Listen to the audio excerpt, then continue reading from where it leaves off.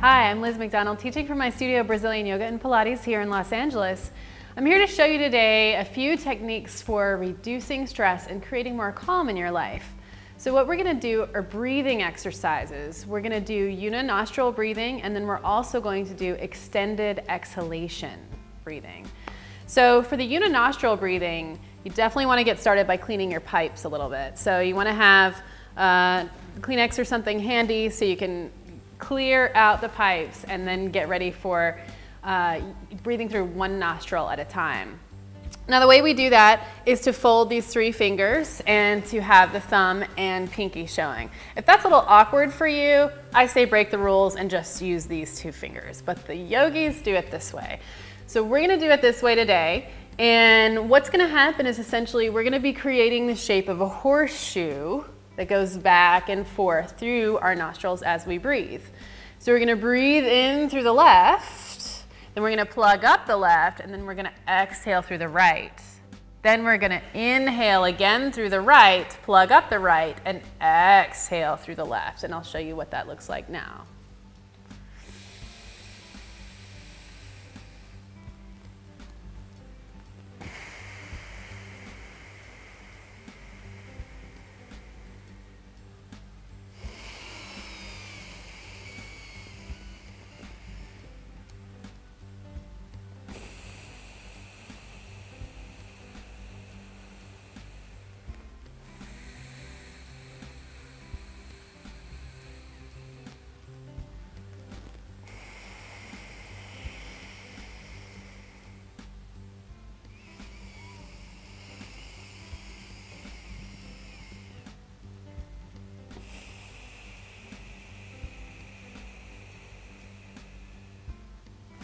Now ideally, that was just 2 cycles, but ideally you want to do at least 10 cycles of that back and forth.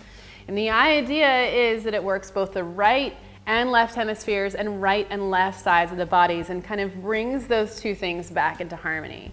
But at the very least, you're going to start to feel that it's so easy now to breathe through 2 nostrils after you've tried breathing through only 1.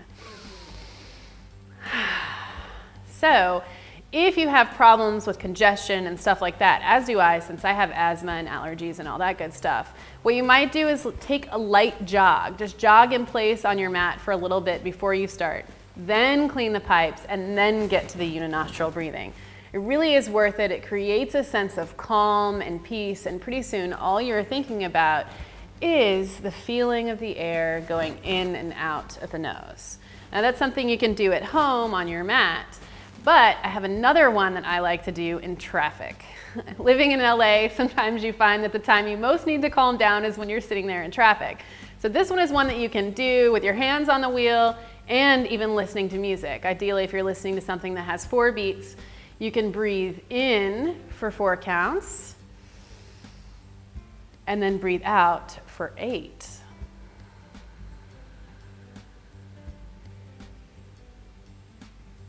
The idea is to have an exhalation that's actually much longer than the inhalation.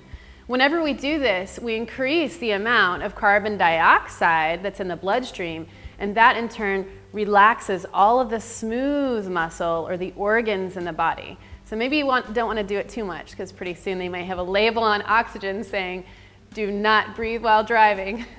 This is not true, but one of the best ways for you to release stress is just to simply tune into your breath. Once again, so many things that we do throughout the day, we get really focused on what we're doing, and we notice, wow, it's like I haven't breathed for 10 minutes. Your body is telling you something. It needs more oxygen. So again, those are 2 breathing exercises that we did to reduce stress and create more calm in your life. The first one was uninostril breathing, going back and forth with that horseshoe shape from one nostril to the next.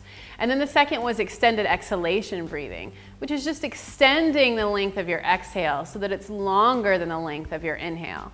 I'm Liz McDonald, teaching from my studio Brazilian Yoga and Pilates. Thank you so much for watching.